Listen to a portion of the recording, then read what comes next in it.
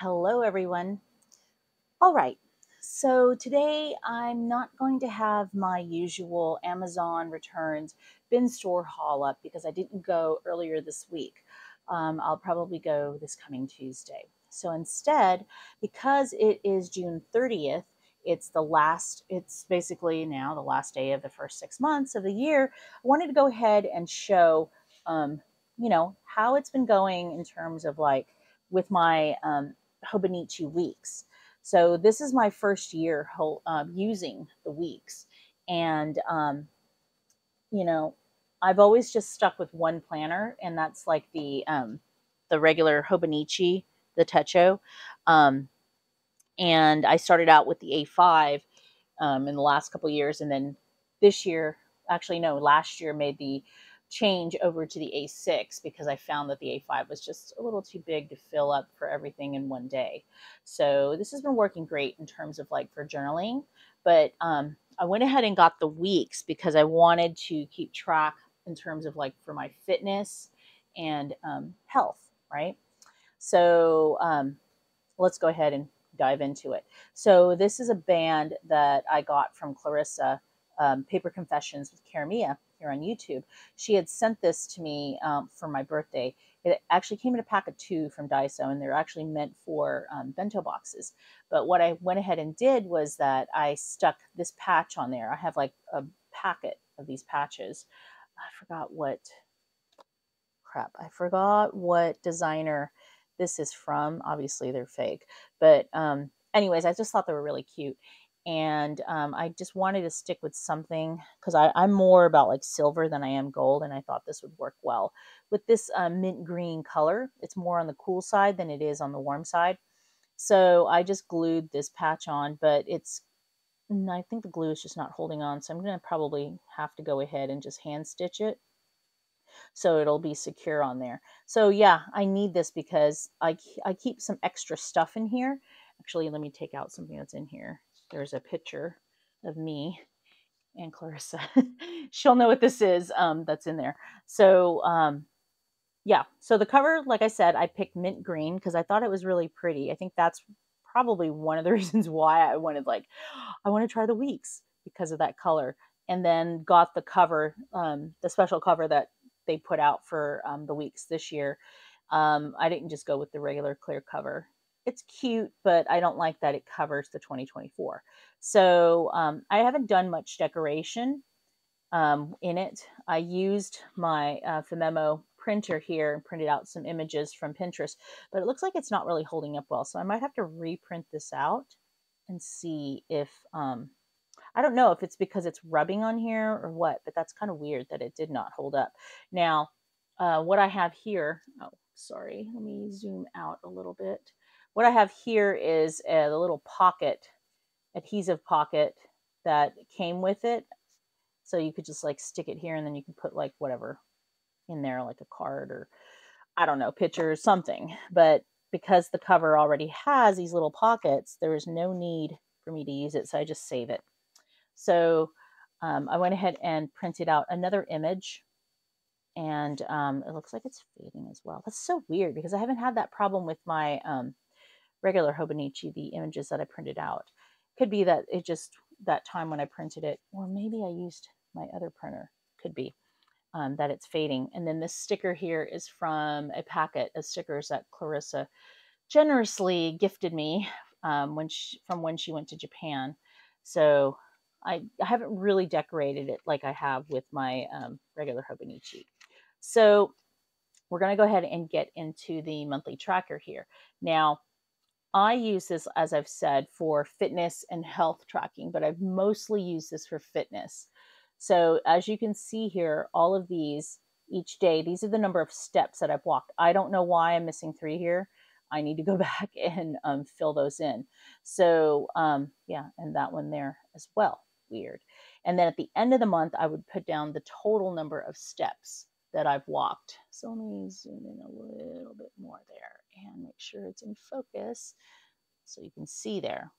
So June, today is June 30th, and I have not filled in that day because I do plan on going to the gym later on today. And then at the end of the day, before I go to bed, basically, is probably when I'll write down the number of steps and then the total for the month. So I didn't actually start doing this part here until probably April, when I don't know why, it just didn't even dawn on me. I think I was like flipping through and I was like, oh, I forgot that I had this. So I went ahead and filled it all in.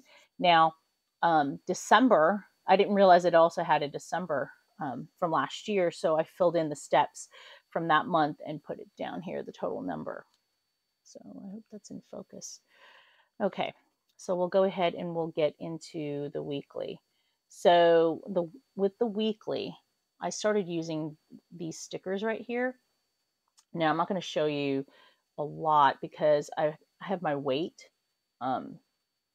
recorded, and I stopped. It's not that I stopped, I just haven't gone back and recorded my weight since April, the end of April, basically. So I'll go back and I will put this here. I was also tracking my BPI, but I just decided to stop doing that because the app already does that for me. But so what I do here is that I track the number of steps, the distance that I've walked that day, the number of calories total for that day, according to my watch / phone. And then I like to keep track of my beats per minute, the average, and then I think it's the average, yeah. Or I'll have to look because it shows me two. I have the first one, and then I know that the second one is the highest in terms of beats per minute during my workout. So yeah, so that's what I do on a weekly basis to keep track, because it's fun to look back and see my progress.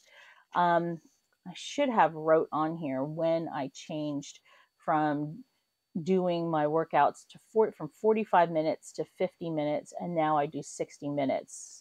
So when did I start doing 60 minutes? That had to be, I think I did that at the beginning of the month. I'm gonna have to write that in here. Yeah. So I primarily do walking on the treadmill. I do not like to do running because I'm just not up to par with it yet. And I want to kind of build the muscle around my knees because I know that that's a major problem for a lot of people that run. Like my brother, he also started going back to the gym. Actually, he started going back, I think, in December. And he was complaining to me. We both go to the same gym, but he just goes to a different location. He was complaining to me that his knees were hurting. Like he's the opposite of me. Like he would get up early, like at 4 or 5 o'clock, and then go to the gym. This is 4 or 5 o'clock in the morning. Go to the gym, run, and then go home, get ready for work. And for those that don't know, he owned the clinic that I worked at. So, yeah. But anyways, yeah, so he was working out. He lost weight, like me, but he lost it he didn't lose it at that as fast as I did because I was on Ozempic, and then I switched over to Mounjaro. Now I'm back on Ozempic. But anyways, he was complaining of knee pain, and he just started running. He wasn't like working out and stuff before he started running. He just got on the treadmill and just started running. So I told him, it's like, you probably need to do some like leg exercises to kind of build the muscles around your knees if it's hurting that bad. Plus you also need to look at your shoes too, because that's important.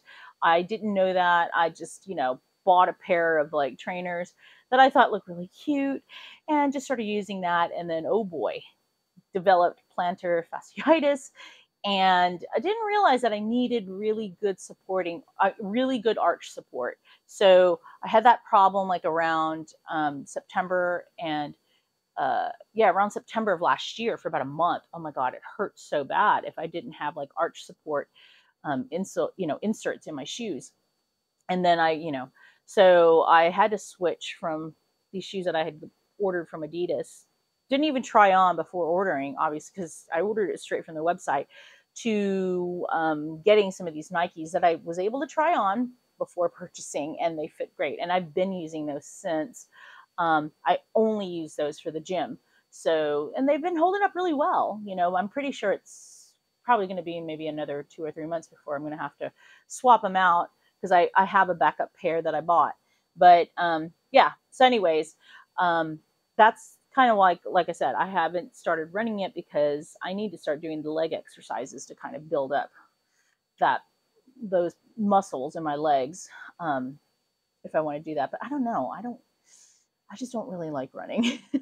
So my goal is actually to get on the elliptical, but I still need to build up, build up the quads. So, yeah, so that's why I kind of want to keep track of my progress here. I've been working out since July of last year, and it's helped out a lot because, coupled with changing my diet, I mean, I've lost about almost 50 pounds since last year. And, I had a slight setback, you could say, in the past month. Where I gained back 10 pounds, which is kind of weird. But then I wasn't on Mounjaro or Ozempic.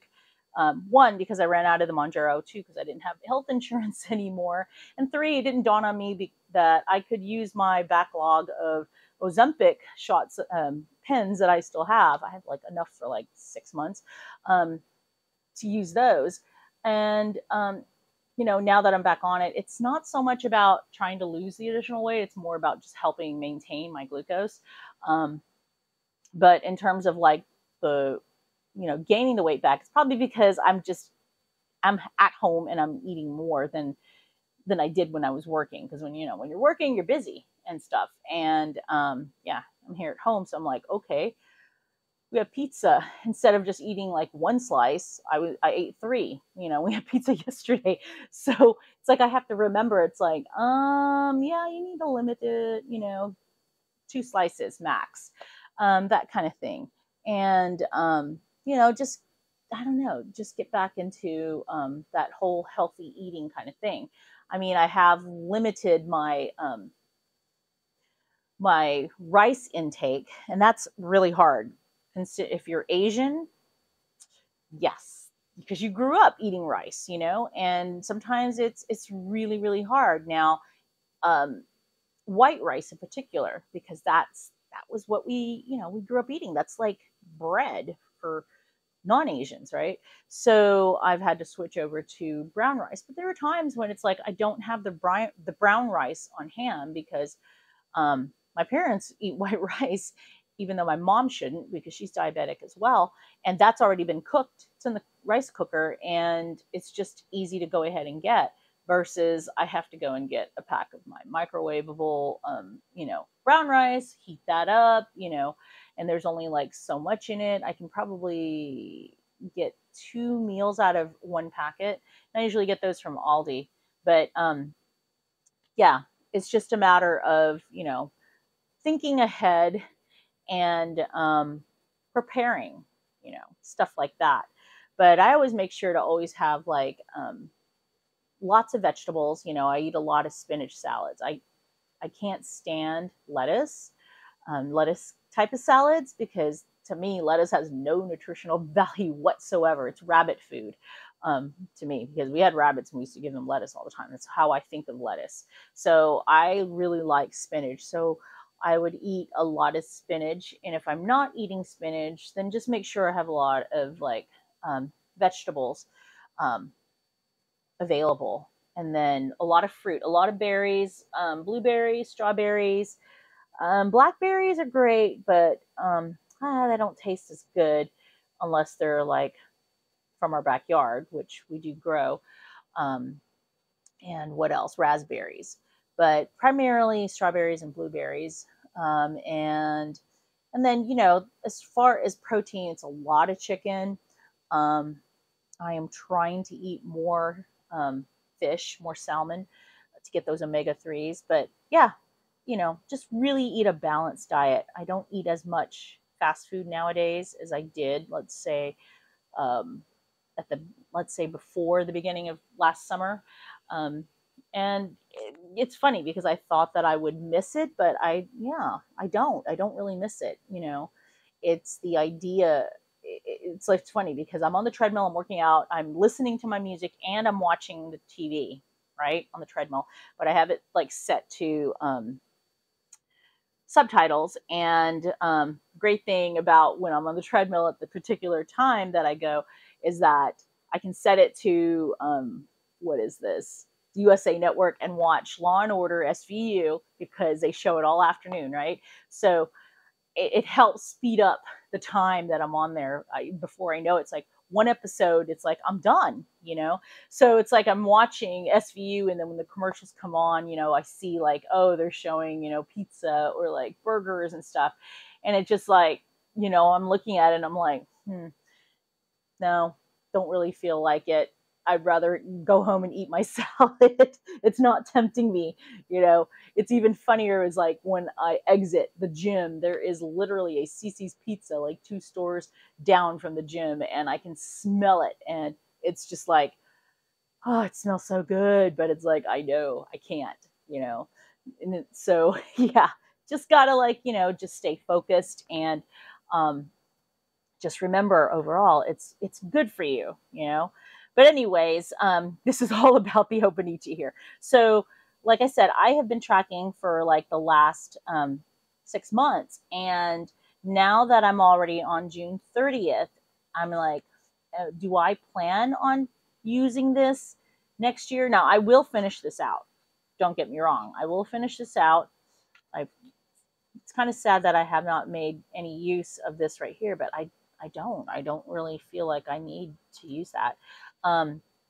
This part right here, I have not put the stickers down for my weight. I probably won't at this point now use any more stickers for the weight part. I'll just go ahead and write it down. And I thought I was going to keep track of like my glucose here and stuff, but because I have the sensor, I can just like print out a monthly report, a weekly report, whatever, if I wanted to. So it was kind of pointless to do it here.